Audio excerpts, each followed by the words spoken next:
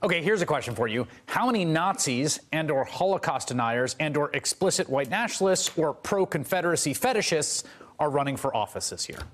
At least half a dozen, and weirdly, they're all running as Republicans, including the actual avowed Nazi, Arthur Jones, running in a Chicago area congressional district, who Republican Senator Ted Cruz of Texas instructed voters not to vote for, even if it meant choosing the Democrat. There's also a Holocaust denier running for Congress in California as a Republican, a white supremacist running for the State House in North Carolina. In Wisconsin, Paul Nehlen, the self-described pro-white candidate, once the darling of Breitbart and Steve Bannon, is running for Paul Ryan's seat. Pro-confederacy candidate Corey Stewart is running for U.S. Senate from Virginia. He's been openly supported by President Trump. And then there's this guy, Seth Grossman, running in a swing congressional district in New Jersey, who made plenty of bigoted remarks, but only lost his NRCC endorsement after Media Matters unearthed his enthusiastic endorsement of a 2014 white nationalist propaganda piece that said black people, quote, are a threat to all those who cross their paths. Karine Jean-Pierre is a spokesperson and senior advisor for Move On. Jason Kander is a former Missouri Secretary of State, currently president of the voting rights organization Let America Vote. And Evan McMullen is the former chief policy director of the House Republican Conference and ran for president in 2016 as an independent.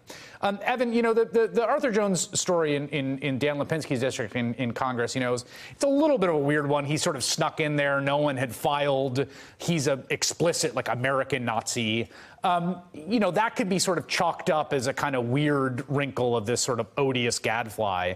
But there's more than that here. There is something that's really unnerving here. Am I wrong?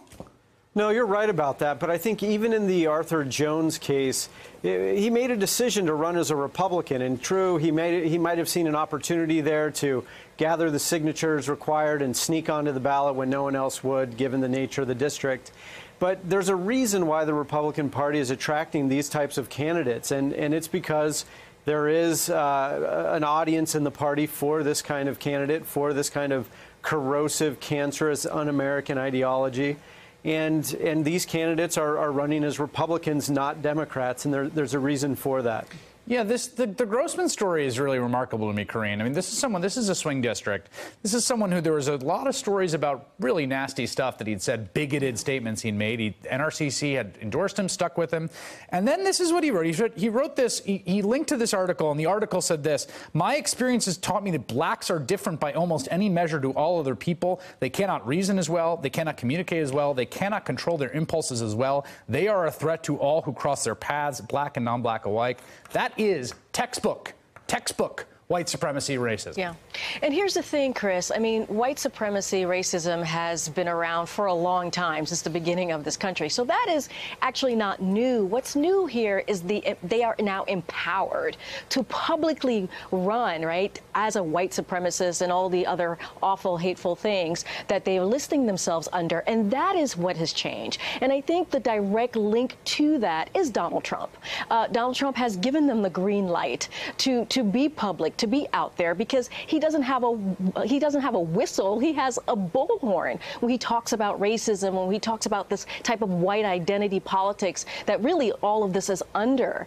And when you have the head of the Republican Party, when you have the president of the United States, Donald Trump, watching protesters, neo-Nazis, marching down Charlottesville and praising them, what are you doing? You're enabling that. You're giving a green light to that. And that is where we are today, unfortunately. Yeah, you know, the Paul Nehlen case is interesting too, Jason. And I want to be careful here. I mean, mainstream Republicans really have rejected Nehlen. He's, you know, there's a lot of folks who've said he's odious. But this is a guy who the president tweeted about enthusiastically, backed by Breitbart. Bannon was a big fan of him, I think appeared at a rally, who started, you know, tweeting about the Jewish media all over the place, calling himself pro-right. Like, he is basically like out and out anti-Semite at this point. And this is a guy who was like a stone throw away from the power centers of the Republican Party. Yeah, there's a couple of things here. One is, as has already been alluded to, you have the President of the United States emboldening these folks. I mean, literally referring to them as very fine people. This is not history book stuff. This is on the march right now. And then the other piece is the policy side of this, and that is the fight for voting rights, for instance. We have to recognize not that these fights are back from the past, but instead that the civil rights movement never actually ended. If you go to Birmingham and you go to the museum there and you look at the articles on the wall, you'll be immediately reminded of the fact that the march in Selma was about registering to vote. And what are we talking about all the time right now? We're talking about, just the last couple of days, a possible Supreme Court justice who is really opposed to voting rights, largely for certain populations in this country. So, this is scary because you have a president who is telling these folks, sending them signals that this is okay. But it's also scary because of the extension of it that says it's okay to suppress the voice of whole populations of the country. Evan, I think there's a question, during the primary in the first part of the Trump administration about sort of his relationship with the conservative movement, the Republican Party. It's been belabored a bit. But at this point, it does seem like that his vision for what the Republican Party is what the party is at this point. Yeah, that's right. And I think one of the problems that the party has is that it views these candidates naively and incorrectly and opportunistically in some cases as anomalies. And that's just, it's wrong. I mean, Donald Trump saw this opportunity within the party in 2011 when he started with the birther nonsense. He saw that around that time, 45% of Republicans thought that Obama probably wasn't born in the United States. That number rose by the time we got to May of 2016. 69% of Trump supporters, those who felt favorably about Trump, believed that Obama probably wasn't born in the United States. And this has been a problem since the Republicans took the Southern strategy. But it is not an anomaly. And I would like to comment on something Jason said, which is a good point, which was the civil rights movement hasn't ended, or it shouldn't be thought to have ended. We have to understand that the fight for equality is one that's eternal.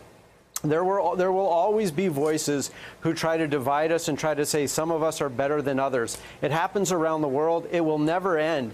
That's why Republicans, Democrats, and everyone else, as Americans especially, because this is fundamental to who we are, we have to understand that this is a fight that will always continue. We always have to be committed to that principle and actively fighting for it. And if Republicans don't actively fight for it and only occasionally comment on these lunatic white supremacist candidates, they will see their party taken over by this movement. Quickly, Karine, the other thing is the president talks about Muslims and immigrants particularly in ways that are entirely consistent with how these folks talk about black people or Jews.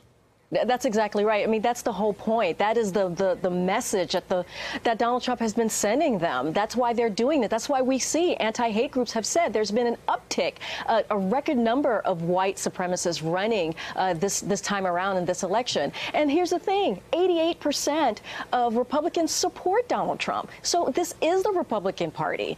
And they've enabled it, they've fostered it, they've allowed this. One last point I'm going to make really quickly. In 2012, Mitt Romney sought after Donald Trump's endorsement, even was going to give him a primetime slot in the convention until the hurricane happened. This is a year after he was the grand wizard for the birther movement. Yeah, people have been playing with that fire, Jason, for a while. Yeah, and at the end of the day, if you're a Republican candidate or a Republican office holder right now, you got to draw a line. And you got to say, look, I expect my commander-in-chief to have the courage to stand up to the KKK and Nazis. Like, period. Yep. And if it's a minimum bar to hop over. And he failed that test. And I will say this, for the NRCC, they did the right thing in the case of that New Jersey race. So kudos for them on that. Karine Jean-Pierre, Evan McMullen, Jason Kander, thank you. Hey there, I'm Chris Hayes from MSNBC. Thanks for watching MSNBC on YouTube. If you want to keep up to date with the videos we're putting out, you can click subscribe just below me or click over on this list to see lots of other great videos.